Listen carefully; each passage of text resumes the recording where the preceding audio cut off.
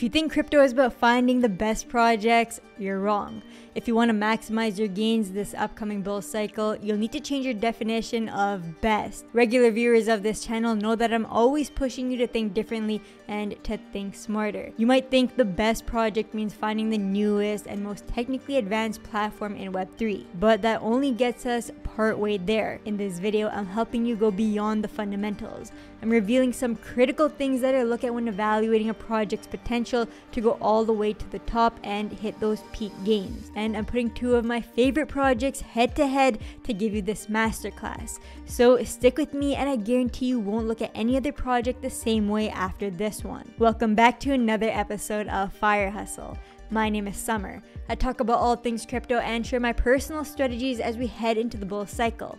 I just launched the FireHustle VIP Discord for those who want early access to private token sales for new projects. You'll also get to see my personal portfolio moves, access exclusive giveaways, and much more.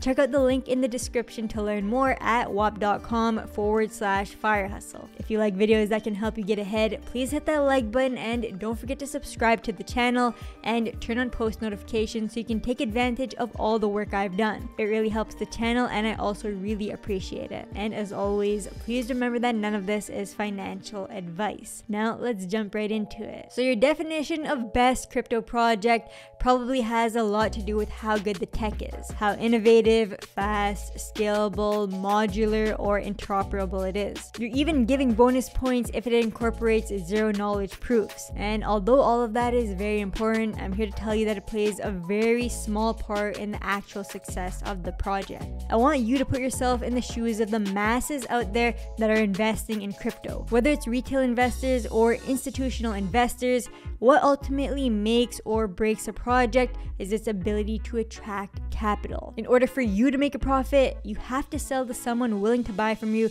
at a higher price. And that price goes higher and higher as there's more people willing to buy. Of course, the fundamentals and utility play a part, but it's a lot less than you think.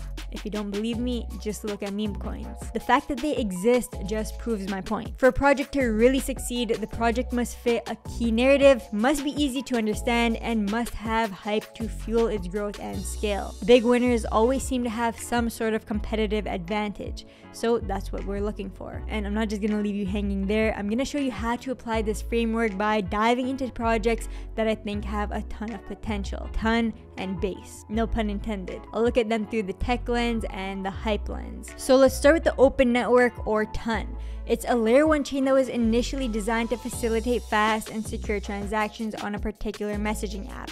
From a scalability perspective, it uses dynamic sharding.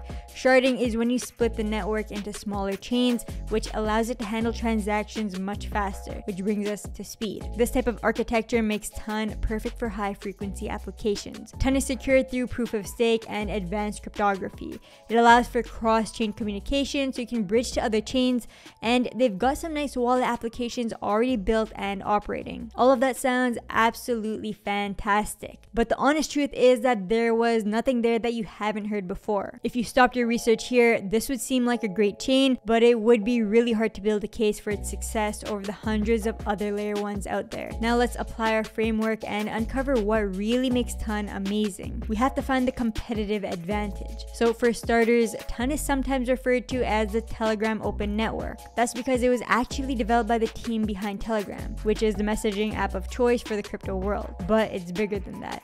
Telegram has more than 800 million monthly active users around the world, and TON integrates seamlessly with Telegram, allowing users to easily manage their assets. This alone brings significant credibility and the potential for widespread adoption. It's already driving millions of new users to blockchain technology. This is the competitive advantage that we're looking for, and the benefits continue to compound and accelerate the growth of the project. TON has been quick to form some strategic partnerships with some big names.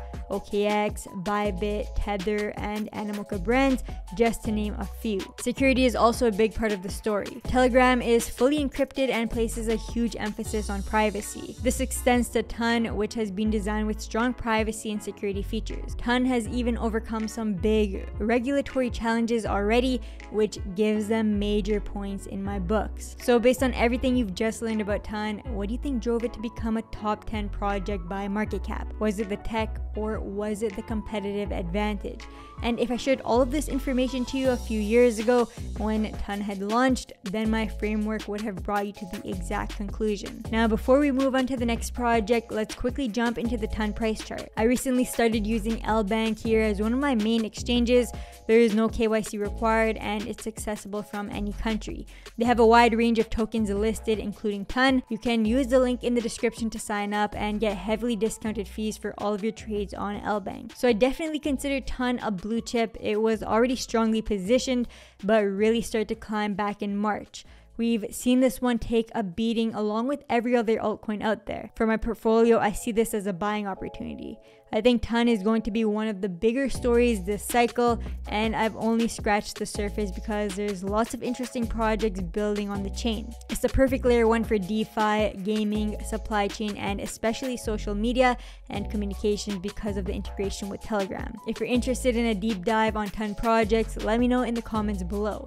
Now let's take a look at project number 2, Base Chain. So let's apply the same framework of tech versus hype and competitive advantage. So Base is a layer 2 blockchain designed to provide a secure, low-cost, and developer-friendly environment for building dApps, and it's built on top of Ethereum, which means it inherits its security but uses optimistic rollups to bundle the transactions to make things less congested. These rollups also reduce latency, making things faster and more efficient with much lower fees. Base is also designed to be interoperable with Ethereum and other layer 2s. The EVM compatibility makes it super easy to develop apps. All of that sounds fine and dandy. But again, we've seen all of this before. Let's peel back the layers and uncover what really makes the Base Chain an absolute killer of a chain. So Base Chain was developed by Coinbase, hence the name Base. Coinbase is one of the biggest exchanges in the world. That connection alone gives this project so much firepower and potential to be huge. Binance has proven the concept and was the first big exchange to create their own chain. Just look at how big the Binance Smart Chain is and how many developers have chosen to build on it. But Coinbase has learned from them and made some key changes that could make Base even bigger. Not to mention the fact that Binance has faced some pretty harsh legal and regulatory issues. My boy CZ is currently facing his prison sentence in California as we speak. But all of this has paved the way for Coinbase to take the #1 spot globally. The key difference between Base and BSC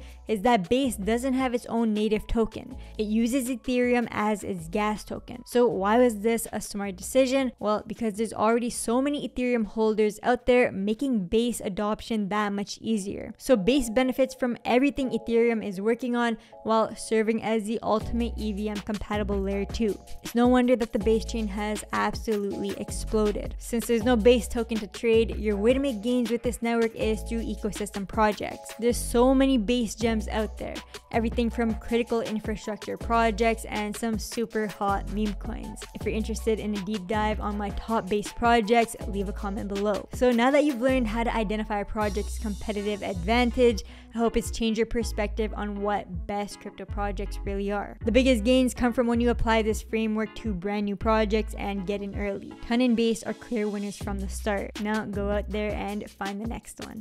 Or join the FireHustle VIP Discord for early gems and the inside scoop on what I'm getting into. And that's all, folks. If you're interested in learning more about Ton and Base, I've put all of the important links in the description below.